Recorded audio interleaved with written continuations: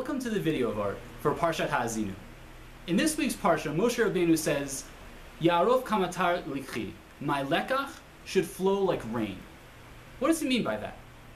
Rabbi Abraham Ibn Ezra says that a lekach is something for sale. And Moshe Rabbeinu is telling us that a limud, a teaching, the thing he really wants to flow like rain, needs to be like an item for sale. When I go out there and I'm trying to sell something, I want people to really want it. They need to find it enticing and desirable. There are two lessons that we learn from this. The first is that as parents and teachers, the way we frame things is very important.